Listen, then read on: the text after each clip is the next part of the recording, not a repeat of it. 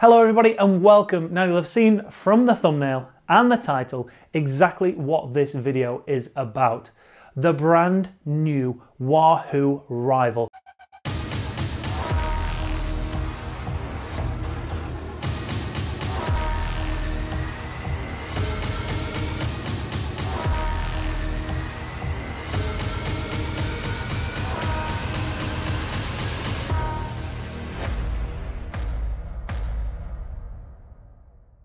Stunning. This is a first look, an exclusive here on the Pritchard. I say exclusive, it's exclusive to the channel because it's brand new, it's a brand new product. But currently as we speak, there's probably like 10 different YouTube channels all dropping exactly the same video. And potentially some of them might actually have the product in their hands. But unfortunately, being predominantly a cycling channel, this is a multi-sport GPS watch. It's kind of wasted on me. But that's not to say that we shouldn't take a look at it. I am, after all, a hashtag Wahooligan. Wahoo have sponsored content in the past. They've been huge fans of the show and they support the channel where and when they can. So it's only right that we return a small favour and give the world an exclusive, again, an exclusive look on this channel of the brand new Wahoo rival. So let's get some music on and take a first look at this brand new multi-sport watch that triathletes, is that how you pronounce them? Triathletes? Triathletes? People that do 3 sports in one. I know, stupid, isn't it? Wahoo. Welcome, Wahooligans. From the first morning swim, oh look at his watch, to the brick workouts, nice watches guys, to the finish line.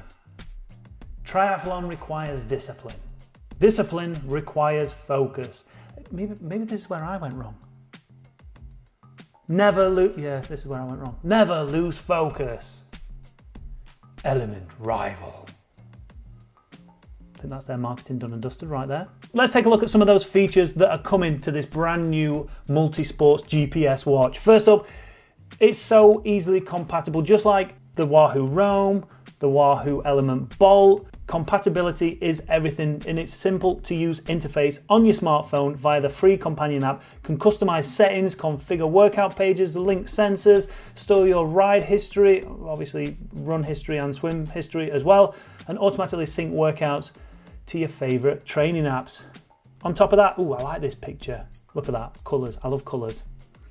The Element Rival is built to perform with a high contrast color screen, easy to see in any environment.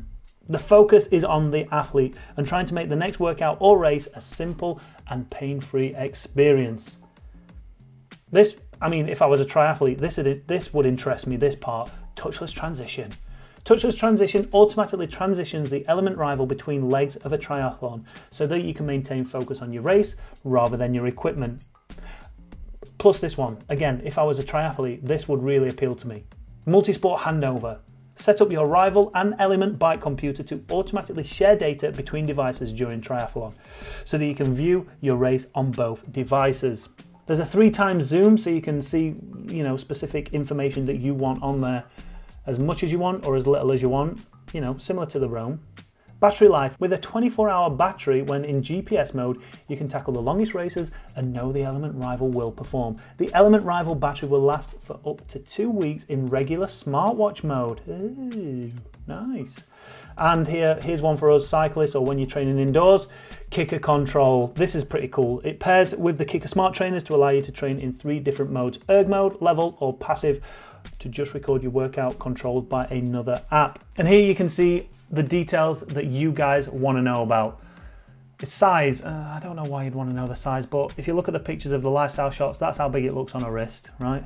The screen resolution is 240 by 240 pixels. Its display type is a sunlight visible trans-reflective memory input, MIP, no idea what that means. It weighs 53 grams, it has a water rating of 50 meters. That'll be handy for me, I love a good swim.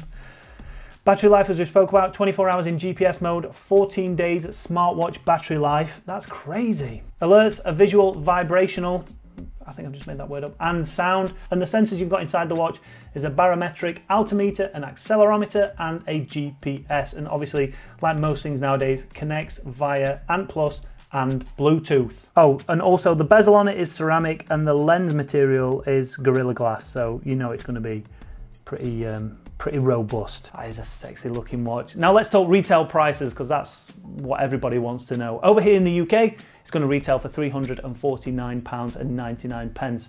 Over in America, it's going to retail at $379.99. That's the same price in euros, $379.99. Down in Australia, it's going to retail for 599 Australian dollars and 95 Australian cents. So it sits in a very competitive market. And when we look at what watches this is compared against, we're thinking the Garmin Forerunner 935 and 945, the Sunto 9, the Chorus Apex, and the Polar Grit X and Vantage X. But what sets the Wahoo Rival apart from its rivals at that price point is some of those key features that you just don't see on Multisports watches. First up, touchless transition. Now, me personally, I'm a cyclist.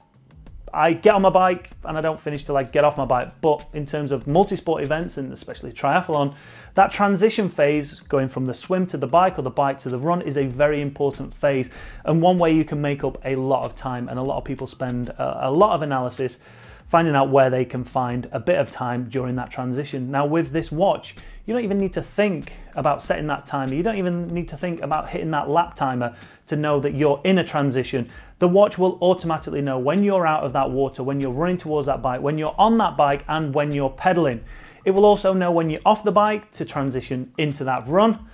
And that just makes it so much easier and so much simpler, and it allows the watch to do what it's supposed to, which in turn allows you to do what you're supposed to in concentrating on getting that transition as quick as possible.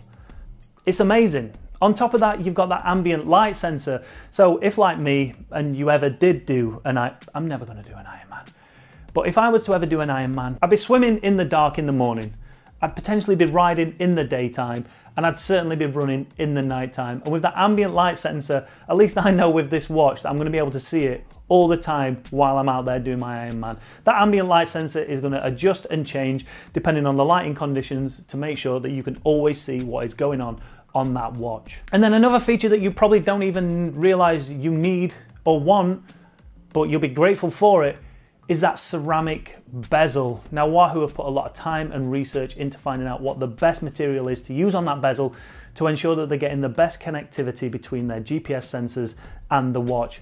Turns out ceramic is better than what other companies are using in terms of polymers or stainless steel. Using that ceramic bezel, you're going to get a quicker lock on with that GPS, and the speeds are going to be increased, so you're going to get a much more accurate reading from that GPS unit. So again, you've got Wahoo taking it to another level, ensuring that that GPS connectivity is as best as it can be.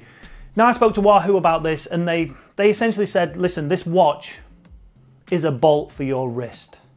Now, if you've been a fan of this channel before, if you're a fan of Wahoo and you have a Bolt, you will know just how good that bike computer is. It's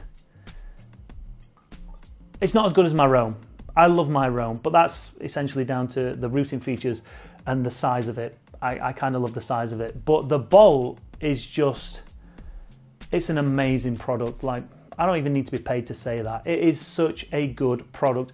And what I love about Wahoo is they brought it to market, and then they spent the years subsequently changing, upgrading, producing better software for it to make this a better product as it's gone along. And I've got a feeling that's what they're going to do with this watch. Now, this watch might come to market and a lot of triathletes will be missing a few features on it, or they'll want more out of it.